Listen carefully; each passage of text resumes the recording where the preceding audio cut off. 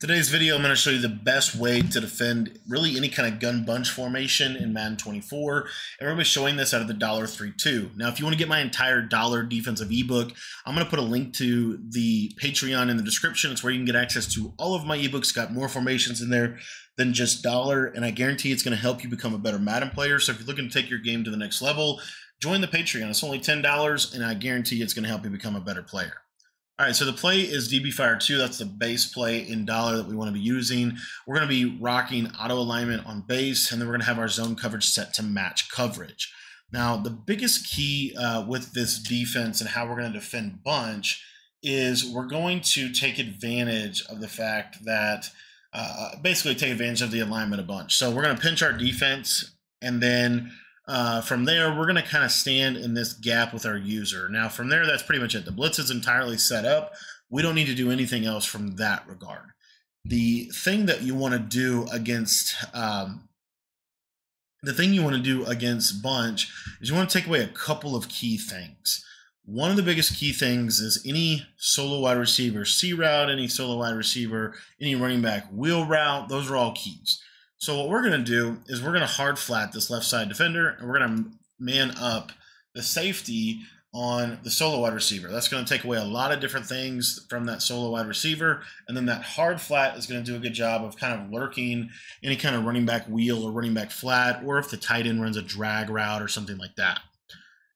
And then really from there, what we're going to do is we're just going to put this outside player, the circle, the outside corner on the right, we're going to put him in an outside quarter, and then we are going to take the linebacker and we're going to put him in a hard flat. What this is going to do, what these adjustments are going to do, is you're going to have to basically use her as a middle third or mid-read defender to the bunch side. Your primary lurk on this is you're looking to work and lurk the crosser in verticals. So let's say they run verticals.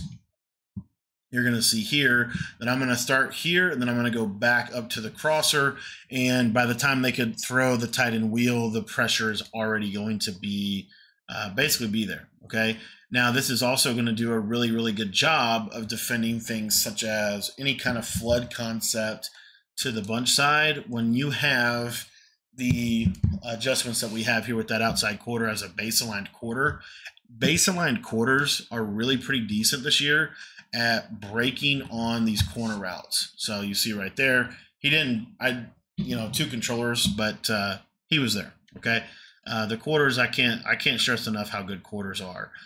In fact, I'll show you one other thing. So let's say a lot of people, if you put this guy here on an outside third, because we're base aligned, the vertical streak will basically just roast the outside third. Okay, but I'll show you a little bit of a trick.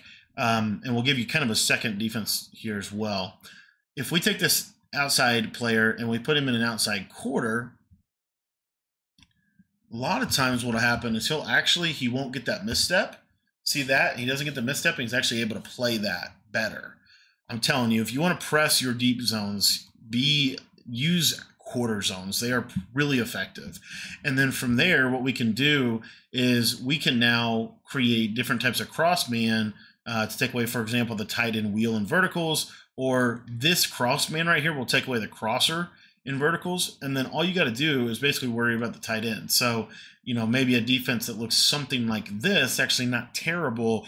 If the running back does go to the flat to the left side, you're going to have to take that. So like, let's say, for example, they run a setup that looks something like this. Well, off rip, my user has to take the running back. So the post is going to be open, but we're kind of banking on our pressure to be able to get in there and kind of delay the read a little bit. Okay. Obviously, there's a ton of other ways to defend bunch. I just think this is one of the best ways to defend bunch if you want to run some zone coverage, and you can do it a couple different ways. As I said, you could do this setup right here, or you could utilize cross man to take away things like the crossing route, and then you can still kind of be in your outside quarter. And then with this deep half defender, he's not as important because we have the slot cross man, so the slot streak's not as big of a concern. So we can take this guy and man him up on the circle receiver in the bunch, and then really from there we've got a pretty balanced attack. and a little balanced way in defending bunts. Another cool little trick to stop double post. If you want to stop double post, the best route zone in the game to stop double post is to utilize this mid read. When that post cuts right over the middle, you'll see the mid read will be right there to be able to drop a pick for you. Shout out to EA Sports. It's in the game. Guys, if you want to get better at Madden, make sure you join the Patreon. It's only $10 to become a member, and I guarantee you it's going to make you a better Madden player. You're going to start getting more stops, and we're going to teach you some of the best defenses and offenses in the game. So make sure you're in the Patreon. It's only $10, and I guarantee it's going to get you better at this game. You can sign up by heading down to the description and clicking the link down below.